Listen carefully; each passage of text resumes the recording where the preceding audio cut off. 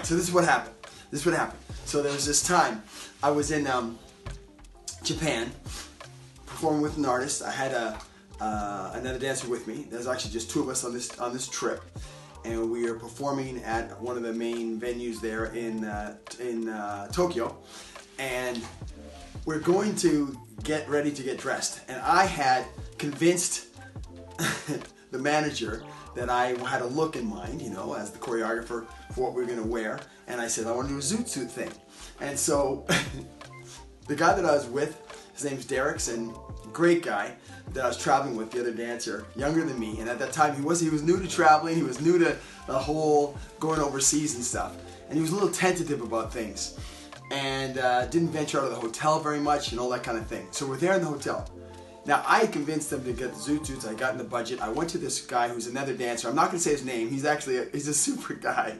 He actually has done other stuff before. He's a, you know, sort of a legendary dancer. But he said, Bradley, I'll make you some zoot suits, because he had a great one. I say, cool. We got suited up. We got sized up. We got the zoot suits ready to go. So we go to get the zoot suits. They come in the bag. I take the zoot suits out of the bag. We go to put the zoot suits on. Now, I don't know what happened, but it was just, they were all just jacked up. I mean, the seams were wrong. The suspenders didn't fit right.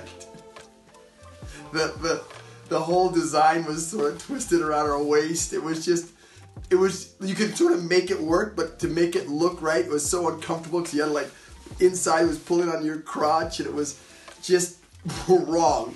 So I'm putting these on. So we put them on, put on our white shirts, zoot suit, suspenders, and I remember I said to Derek's, I said, so I didn't say anything actually. I didn't say anything to him actually. I didn't say anything. I'm putting them on. I'm laughing because I'm just like, that's just me. I'm just like, oh my gosh, what are we gonna do? We're in Japan. We're here. I don't know why we didn't take them out of the bag sooner, but we just got here and putting them on.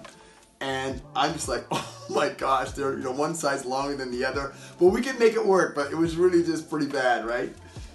And I remember Derek just looks and he stands up and he just goes, standing there, looking straight ahead.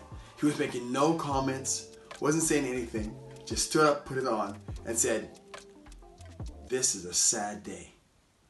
I don't know why that cracks me up so much. This is a sad day. I mean, oh man, I still remember today. Oh, Derek, do you remember that? Oh my gosh, that was fun. Whew. We made it work though. We made it work. We sort of put the socks, got some cool socks, just pulled it up. It was uncomfortable, you know, made it look cool. But man, you know what it is? You know what though? It's just a, you know, hey, and Derek's is a great guy. He's a happy, cheerful guy. But in that moment, man, you got a choice of how to choose to move forward and which way you choose to see things that are happening. He was not happy. Oh my gosh, you know, got to choose some things. You got to choose some optimistic approaches, because that's what you got to do in those circumstances. There's nothing you can do. It was a funny day. It was a messed up day, but it was funny to me. And I was laughing the whole performance, just knowing that. Across beside me, Derek's, you know, he was not comfortable in the lower regions. He was not comfortable. And the whole way through, knowing there were pins holding up one side of the leg, the whole time just going, oh my gosh. But it was a great day.